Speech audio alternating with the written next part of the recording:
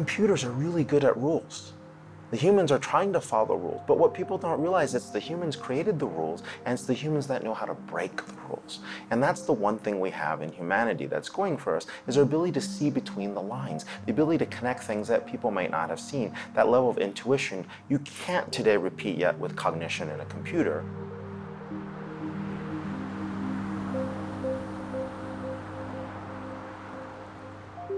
What we're all trying to grasp with is how do we get from today's world to the Star Trek economy where nobody works for money, right? And it's a very interesting kind of situation, right? We are in the middle of that transition. How fast does automation occur? Will we be able to learn or reskill quicker than the automation that's occurring? Will the machines actually do more work more quickly than we can? But I think one of the things that we do have to understand is that humans are very adaptable. I saw The Matrix on my way to an AI conference, and at the middle of the movie, I realized something very interesting. In The Matrix, and I know I'm digressing, but this is what's interesting. In The Matrix, the computers are really good at rules. The humans are trying to follow rules, but what people don't realize is the humans created the rules, and it's the humans that know how to break the rules. And that's the one thing we have in humanity that's going for us, is our ability to see between the lines, the ability to connect things that people might not have seen, that level of intuition you can't today repeat yet with cognition in a computer, and not for some time. And that's the good news. Now, the bad news is the fact that there are things that we do without thinking. There's a lot of automation that will go away. And so how will we support that? A lot of people are talking about population reduction. A lot of people are talking about how we look at resources. A lot of people are trying to figure out maybe we tax computers and robots for their work. I don't know if those are really good models, but I think we do have to think about this issue very seriously. So how is Silicon Valley thinking about these issues? I think Silicon Valley is scared. They are so scared. Like in one of our futures papers, we said that, look, we think that at some point there will be a terrorist attack in Silicon Valley because it's the Valley that's creating all these things that are potentially destroying jobs, taking away privacy, changing the way people work, right? On the other hand, the Valley has created a lot of innovations which give people hope and, prospects, right? You think about what Tesla has done and Elon Musk in terms of thinking about space exploration or thinking about energy. And so there's both sides of the equation, but I think in the Valley there needs to be some realization and humility as to what has occurred. Do you think tech entrepreneurs are pushing it a little bit too far at the moment? I don't think so yet. I don't think we've pushed the limits yet. I think you're going to see a little bit more before we actually get to some balance. Okay, and how so? Well, I think what's going to happen, and this is what I do not wish this on the Valley, is in the last era of industrial technology revolution, governments got involved, tried to regulate the amount of work, tried to regulate everything to the point where there was no innovation. Tech is the last bastion of free market capitalism. It is the last bastion of innovation. And when you take that away, you will lose that innovation. People will say, well, it's for social good. Or people will say, hey, we've actually created more human tech. The reality is overregulation hampers innovation. And if you want innovation, the tech community has to learn to police itself and has to learn to actually understand the implications of that technology in broader terms and in more inclusive terms. So what's the role of governments in all of this? You're asking a very tough question about how governments can help with technology. And the challenge with governments, and no offense to the legislators that are there, but most of them are not qualified to even understand what's going on, right? You take a country like China where there's 98% of the legislators have engineering and science degrees. They understand the technology implications. You come to the US, that's like 3%. Right, that might even have a doctor's degree or a medicine degree or science degree. They don't have the chops to understand what's going on, and they all rely on lobbyists. And the lobbyists all rely on where's the nearest buck to be made. So that's not a very good model, right? And so I don't have a lot of hope for technology and policy to catch up with each other. I just hope that we don't make really bad policy decisions. Now, in that vein, there are certain things that are important. There are fundamental human rights that should be ensured. The right to privacy. right? And that means ensuring that citizens have control of their own data, ensuring that citizens, like being disconnected should not be an alarm that you're doing something nefarious, right? Being disconnected means I choose not to be tracked. That should be okay, right? When we talk about things like cryptocurrencies, if I cannot transact anonymously, you've taken away a right. And that is something governments can do to protect, is to protect how that information is provided, to make sure that individuals have the ability to have choice as to what information they want revealed.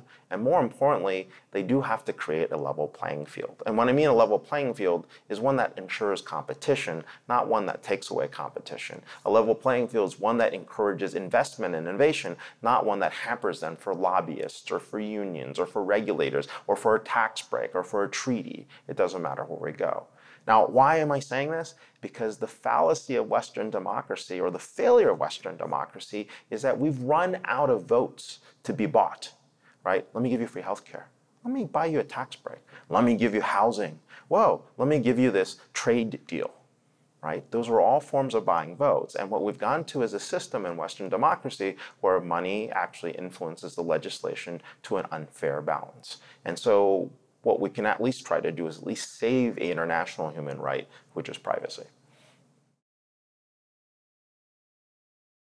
Do you think some countries have a leg up on innovation policy? I think the challenge right now with governments guiding and technology policies, we also don't know what the implications may be, right? You can make certain bets on technology policies and hope you do well. And sometimes you do well. You bet big, you win. I mean, that's what venture capitalists do all the time.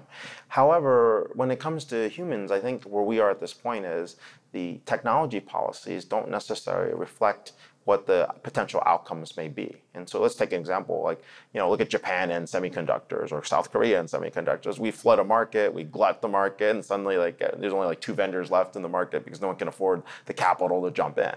Right? We think about something like biotech and biosciences, where we have rules because of our religious beliefs and our ethical beliefs, which are wonderful, some may say, and other people may say, this is horrible. You're harming the future of stem cell research and the ability of pioneering innovation.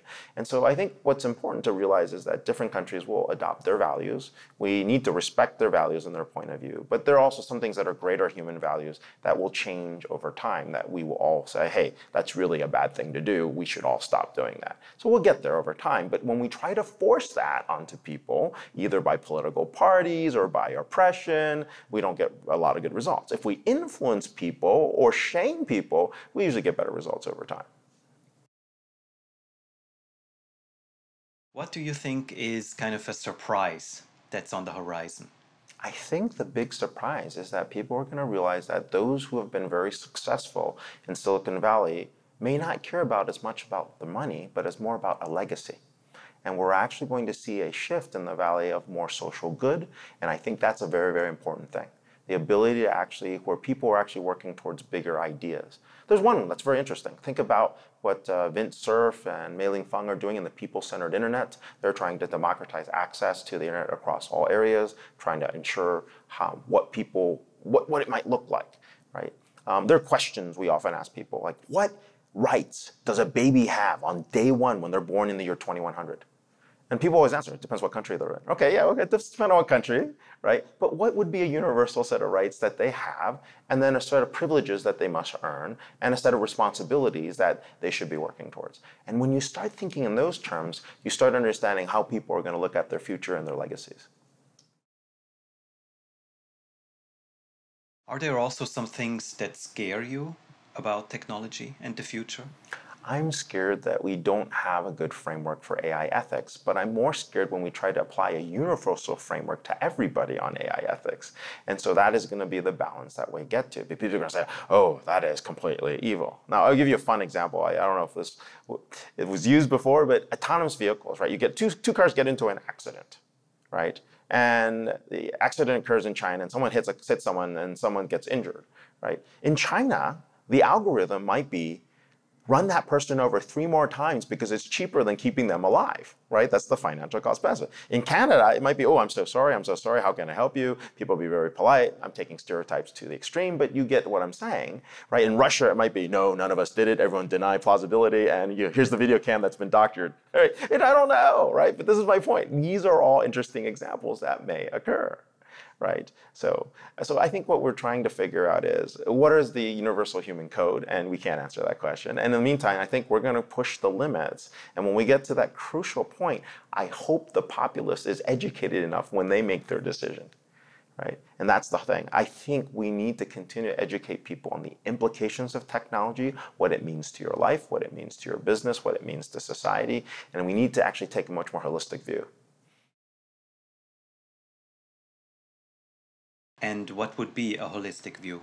I think a holistic view is to understand those implications, right? What happens if we all went to cryptocurrencies and someone hacked the cryptocurrency? What happens if we went to cryptocurrencies and you decided to buy something and the government said, by the way, since you have free healthcare from us, you really should lay off the wine.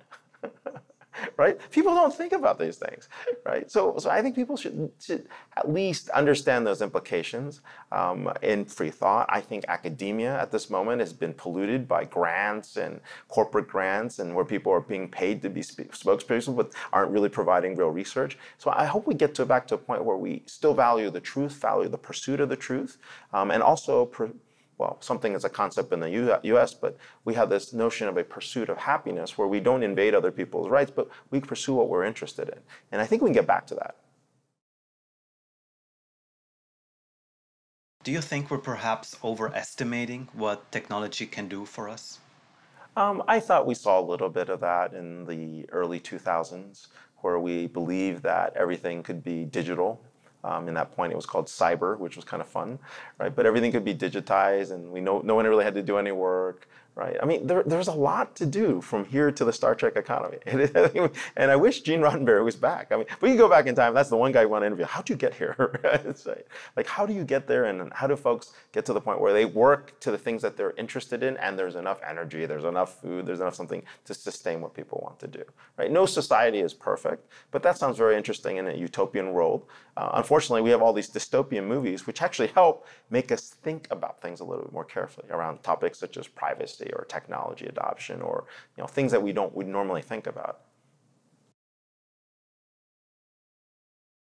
What the public can do around being more informed is there needs to be foundations. There actually needs to be institutions that help, right? One that I love, sometimes they're a little crazy, but EFF, right? They're protecting privacy rights. You know that. They're a little bit crazy, but you know what? At the end of the day, they mean well. That's what they're trying to do.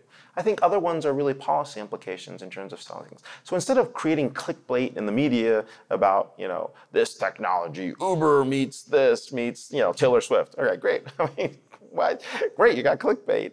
But at least do your job in the media and educate folks on the implications, the policy things. People might not want to hear about it. It might not be the most written article, but it's something for people to understand. Now, the second piece behind this is, the technologies as we're building technology policy or people are thinking about technology policy. I really hope that our politicians spend a little bit more time to understand how these technologies impact the regular individual.